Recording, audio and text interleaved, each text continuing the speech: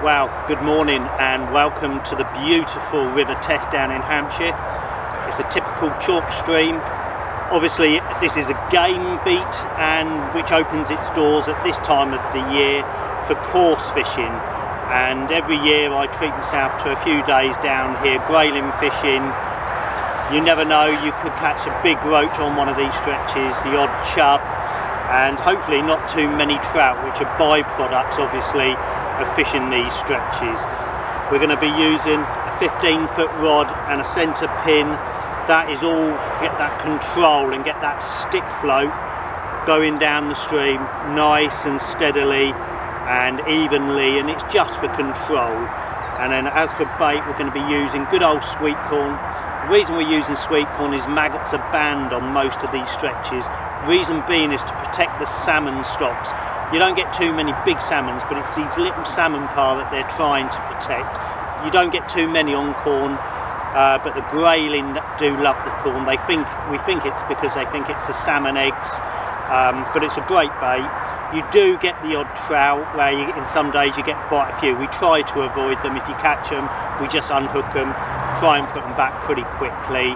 Hopefully we catch lots of grayling, and you never know, a big chub or an even huge roach could turn up that live here. Let's just go through the terminal tackle you're going to need for grayling fishing. Main line, I use the Browning Black Magic Gold. It's a 0.21mm diameter, which amazingly is 8-pound breaking strain, and the reason I use this is I can actually pull for a break if I actually get caught in a snag, and that means my hook link, which is much less a breaking strain, will part and I'll get my expensive float and Olivet back. The actual hook link I use is the Reflow Power. I normally use a 3/6 breaking strain, which is 0.11mm, or sometimes I just go up to a 13mm, which is 4 pound 12 ounces. Moving on to the floats, I use the fantastic Dave Harrell alloy Avons, which are, you know, the wire stems, big visual tops, and I can use anything from a 2 gram on a normal day on a good river conditions up to a 5, even a 6 gram. These are shotted using inline Olivets because split shot seems to just fall off every time you strike.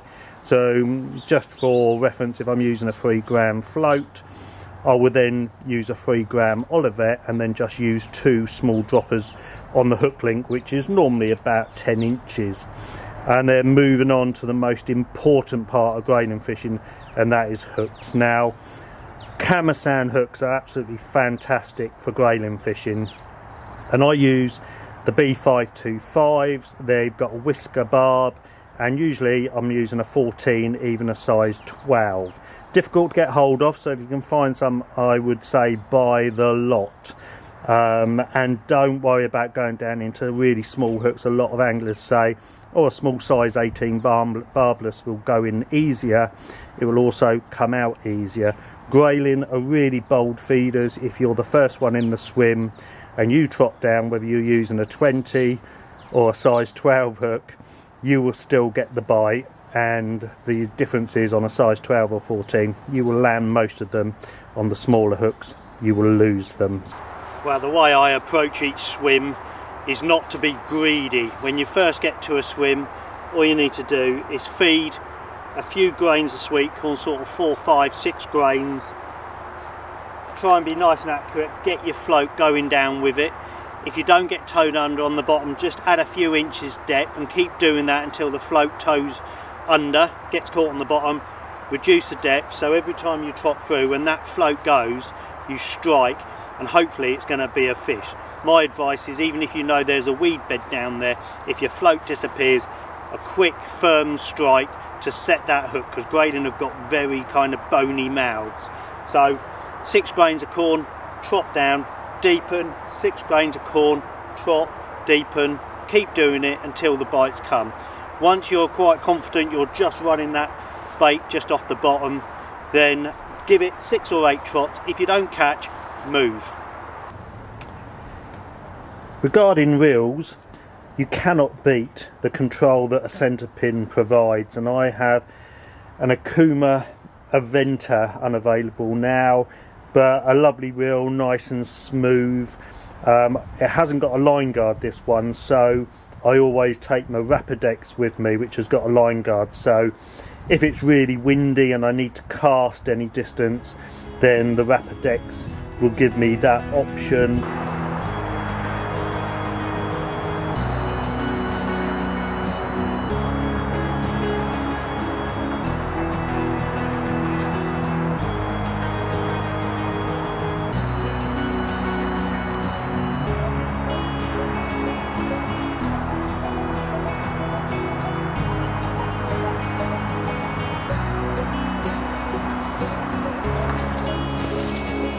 Here's a couple of little tips for you. When you hook a fish, don't forget to keep some feed going through the swim all the time you're playing that fish. What I think this does is just distracts the shoal of that fish being played, and they just continue to feed. So next time you trot down, there's a very good chance you're going to get another bite straight away. And if I hook a fish and it feels really big, is to first feed and then walk downstream, even steer the fish further downstream, as this will take that fish out of the swim so it won't spook the rest. And the other thing is, you quite often get hook pulls if you try playing a fish upstream through a fast flow.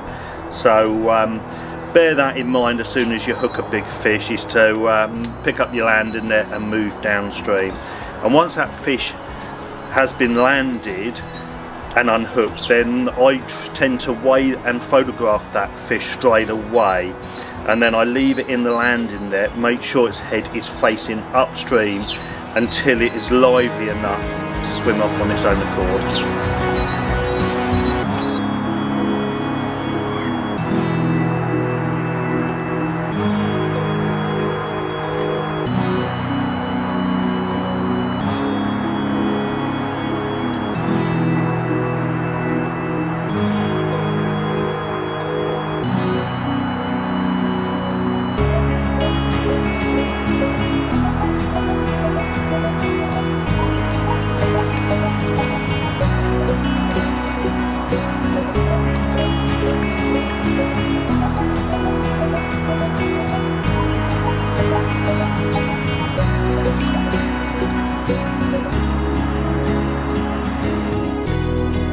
Rods, I use the fantastic Preston Innovations Carbon Active. These are quite old rods, but I still use them to this day because they are that good. They have a forgiving tip, which is ideal when long trotting and striking fast and hard, because you need to set that hook, but then they've got plenty of power in the middle reaches to actually subdue those extra large fish. Normally I use the 15-foot Excel, which gives you that better presentation and control, but I also take the 13-foot rod and a closed face reel just for those really windy, difficult days when casting any distance goes out the window and you just have to keep your float trotting down the near bank. So go for a 15-foot rod if you can. These rods are brilliant because they're also very light, so you can actually hold them all day.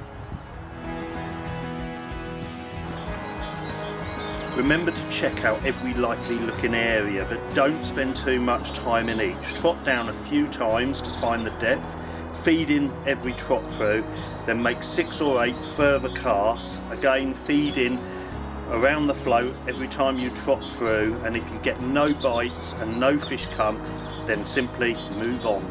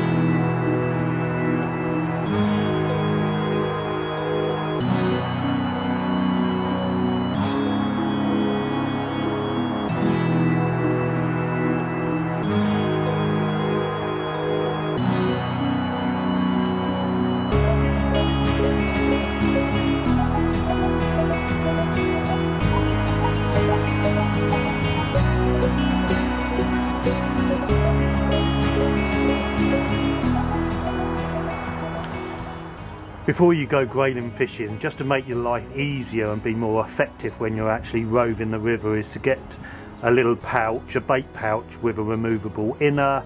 This contains your maggots or sweet corn, and ideally if you can have one with a small pocket at the front that can contain spare hooks, weights, line, disgorgers, etc.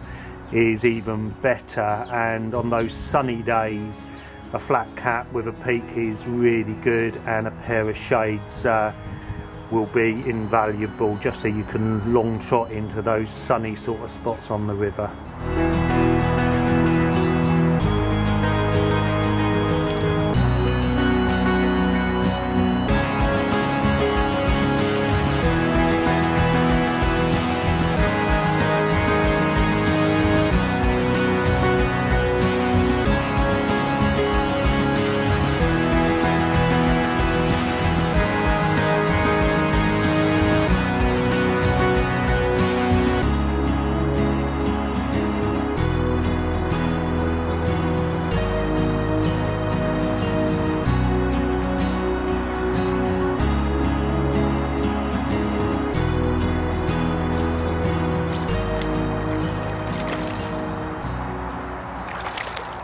Well, another fantastic day on the River Test.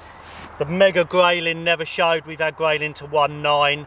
I've got a friend with me, Colin. We've had about, I don't know, 30, 35 fish between us. It's been quite tough for good conditions. I lost an absolute monster chub, which would have made the day. But I'm going to finish off with one of these. These are out of season. Beautiful brownie, great actual sport on the old light grayling kit and the long rod. But a byproduct. Try not to keep them out of the water too long, get them back to fight another day. Hopefully next time we'll catch a big grayling.